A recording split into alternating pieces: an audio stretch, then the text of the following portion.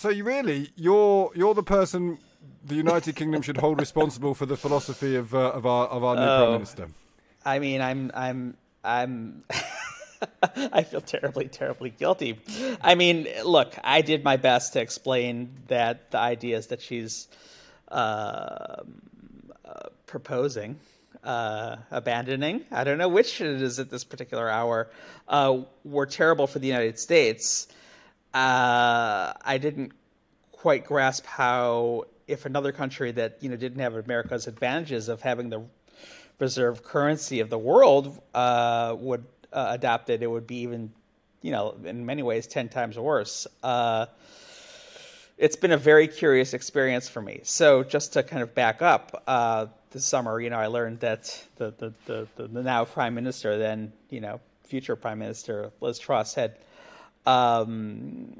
announced that my books about the rise of the right in America were her favorites, and this first came across my consciousness back in August when one of her aides said, "Oh well, Khrushchev told Richard Nixon."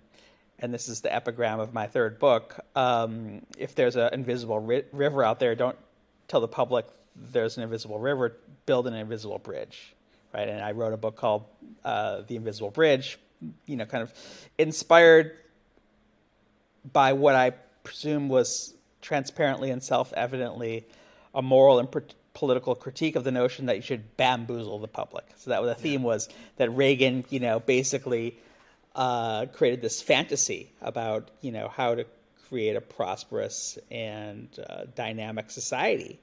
One of the tenets of which was this fantasy about lowering taxes on the rich, creating prosperity for everyone. And in August, I learned that one of Liz Truss's aides was kind of peddling this quote as an example of why that she should be the leader of the Conservative Party and the leader of Great Britain, because she understood what Reagan understood, that you're supposed to bamboozle the public. So, I mean, the basic misreading is mind-blowing. And then because that's just such cynicism, isn't it? I mean, yeah, it's right. It's so she's kind of like cynicism distilled. But she didn't grasp apparently that it was cynicism, right? And then there's the second order crisis, right, of adopting the Reagan policy that was actually quite cynical and untested, that if you just raise taxes on rich people, everyone else will become prosperous by the by. And in the American context, it failed again and again under George Bush, right, the second time around, so much so that even conservatives began acknowledging it. And the idea that someone would come across the account that I offer of the cynicism, intellectual vacuity, and just basic emptiness of the promises that were made by Ronald Reagan in this regard, and say, jolly good, this is what I'm going to try for England, is kind of mind-blowing. I mean, America's bad off with Trump, but this is a terrible situation for England that they would endorse a leader like this. Is there any argument, though, that a country that has low taxes, that has supply-side reforms, so it's a better place to invest in, ultimately becomes a more prosperous country, and a more prosperous country can spend more money on public services, and everyone benefits? Is there a plausible line that you can take that navigates some of those things? It's plausible if you avoid or ignore all previous evidence of when it's been tried. So I mean, it's an utter fantasy. It's never worked, and it works only if in the very cynical reading of it, if the goal is actually to steal power from ordinary people and deliver it to the rich and the powerful.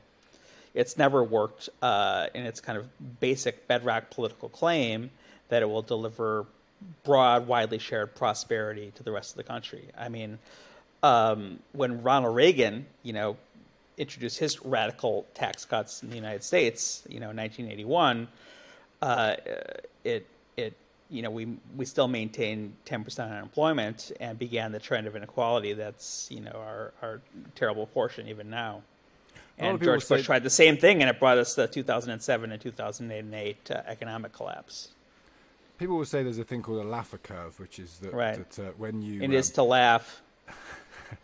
it's like it looks like a hill, and basically what it means is that if, Right. at a certain point, if you raise taxes and taxes, you end up collecting less tax, and if you cut taxes, you end up generating more revenue. That's I think that's the Yes, the summary of if the you have a Laffer curve. 100% tax rate, your society will fall apart. If you have a 98% tax rate, your society will fall apart. But that's a very banal proposition. The idea that somehow the crossover point between the tax rate and the equilibrium that will give people incentives is clearly, way, way lower than the advocates of supply-side economics judge. I mean, it's a very cynical argument without any evidence in itself. When I wrote about it in my book Reaganland, which came out 2 years ago, I pointed out that there were when the American economy's traditional Keynesian model was beginning to fail in the late 1970s, there were all sorts of kind of intellectual, ideological entrepreneurs that were proposing, ideas about how to fix it, and they were all kind of right of center, but the rest of them all had evidence, right? And the one that Reagan adopted and then Truss adopted, literally, it was produced by a guy named Jude Wanniski, editorialist at a right-wing newspaper, not an economist. And it had no economic models behind it. It had no evidence. And Wanniski himself bragged that he had learned his economics, counting cards at the blackjack table in Las Vegas. It was, Jack and the Beanstalk stuff.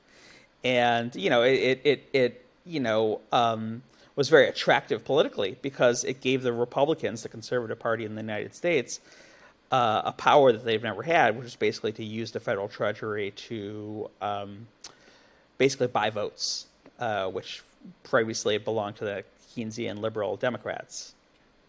So here's another counter-narrative, and see what you make of this. The economics, famously the dismal science, gets things Right. wrong all the time.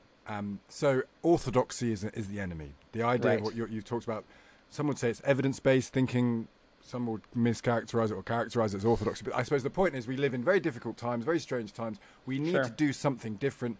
The traditional modes of thinking are no longer relevant. And actually, if we just cling to Right. them, we just cling to doing the same things over and over again. And therefore, there is Right. merit to doing something different, which is what the British government is trying to do. Fair enough. Try, FDR during the Depression said the most important thing is to try something, and if it fails, try something different, right?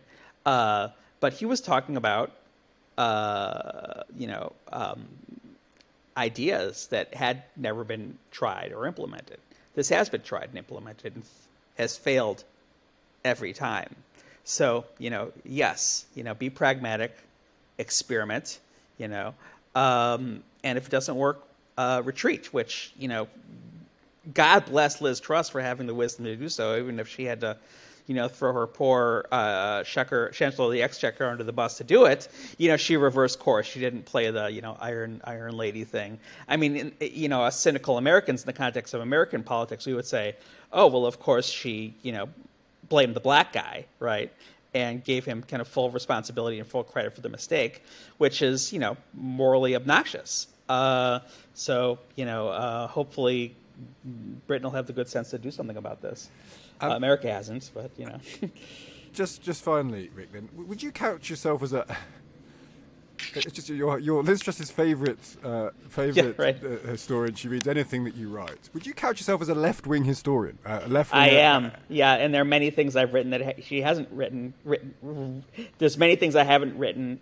I have read that she hasn't written. For example, the article in which I quote a right-wing journalist saying, maybe 8 years ago, saying, "Jesus, what are we going to do?